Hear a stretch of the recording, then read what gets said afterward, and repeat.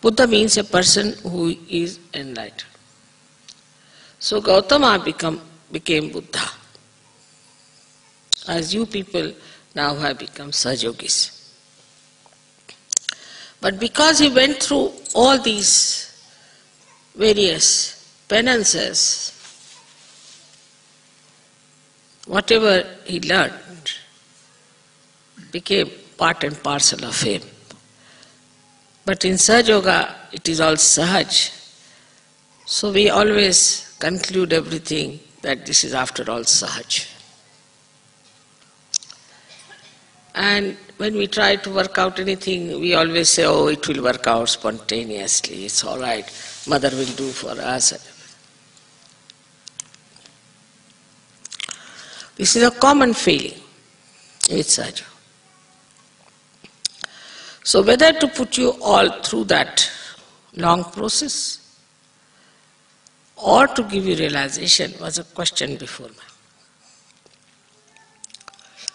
Because in these days of confusion, there cannot be much time to put you through all which Buddha had gone, and he was one individual, I had to put all of you. That would have been very difficult. I don't know how many would have sustained it. Most of them would have dropped out halfway, or maybe quarter of the way.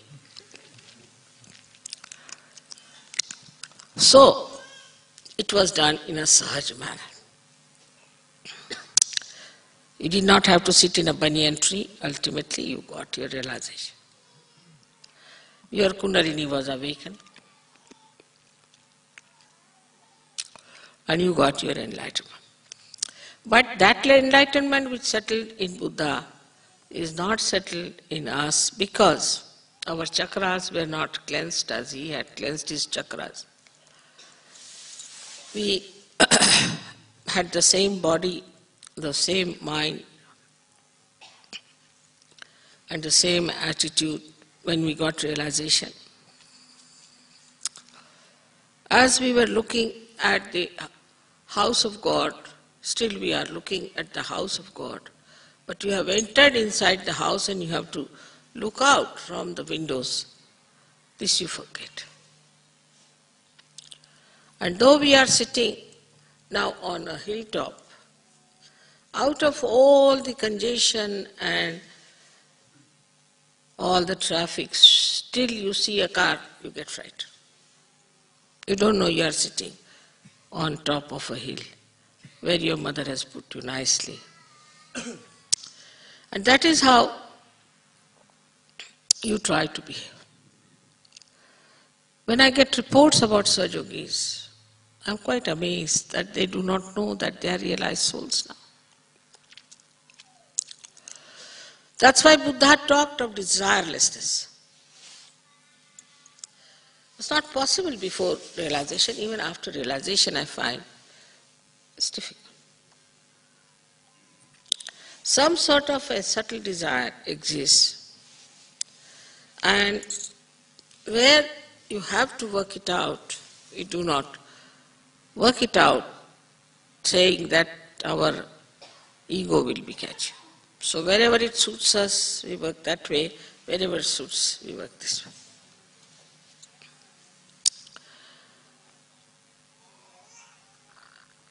The solution of the whole thing is one, which I found out myself, was this, that it's a collective happening.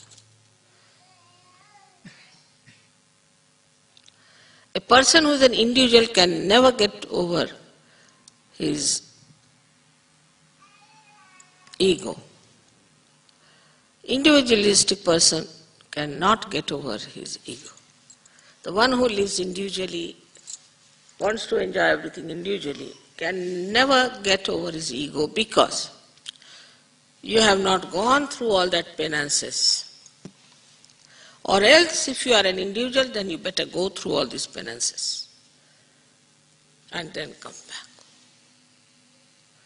So the solution is to wash all our chakras, cleanse our life in the collective. And this is what was the solution of the problem of ego. Formerly, everything worked out individually. Like that, to go to Himalayas, take some guru, then the guru will throw him out, then he'll go to another guru, then work there, then he'll throw it out. Then next life he'll be born again he'll be thrown out. Ultimately, if one guru accepts, all right, well, he's beaten up, he's tortured, he's cheated everywhere, hanged upside down. And then, ultimately, if any guru gets nearer to any one individual, he would give him realization. This was the situation. But in Sahaja Yoga, the door is open, anybody can come in. Anybody. Get your realization. Because I have faith in collectivity. This collective life will definitely give you what Buddha got through his individual efforts. But there also we fail, that we do not know how to be collective. Individualism is all the time around us. In every way we think of individuals. Wherever collectivity has worked, Sahaja Yoga has prospered. And wherever it has not worked, there has been a problem.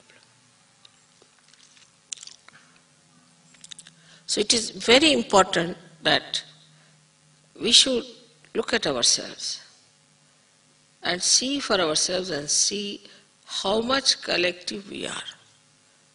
Do you enjoy collectivity or not? Are you aiming at collectivity or not? As soon as I thought of this Kabela place you have seen, and I thought that I'll make a little ashram there near the river for you. Immediately people said, Mother, is it all right if we buy our own houses here? Immediately. Then what is the purpose?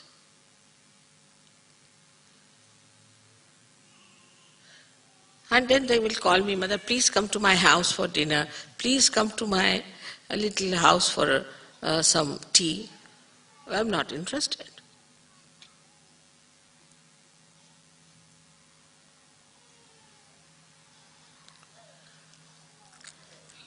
So in Sahaja Yoga, unless and until you really become collective in every sense, you cannot ascend and you cannot wash yourself, you cannot cleanse yourself. This point he did not say, but in a way he did say, because he has said, Buddham Sharanam Gacchami. First I surrender myself to my self-realization. Then he said, Dhammam Sharanam Gacchami, means the dharma in me, I myself surrender to that dharma. That is spirituality. And thirdly, he said,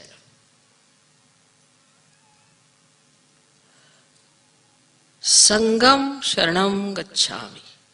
Sangha means collectivity. I surrender myself to the collectivity. But he did not know how to give Ama's realization at that time. So he got hold of disciples who had to shave off their heads, whether you are a queen or a king, who had to wear only one cloth, whether you are a man or a woman, who had to have only one mat to sleep in a big hall, no husband and wife, no marriage, nothing. And they had to beg their food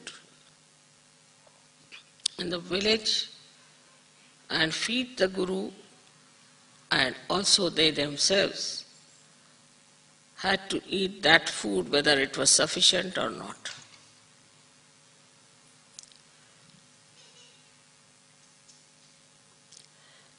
That is not in Sahaja.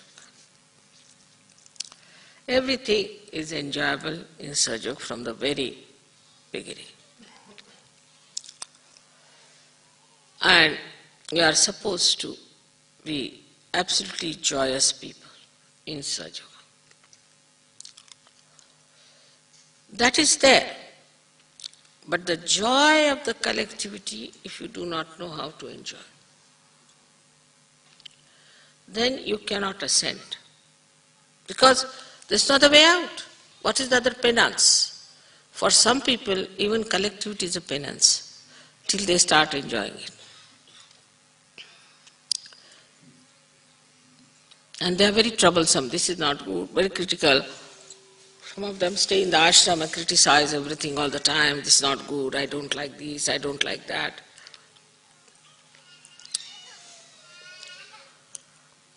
So here, in complete awareness, you cannot be mesmerized. If you are mesmerized, then you can live whatever way you like. But in complete awareness and full understanding, we have to become collective.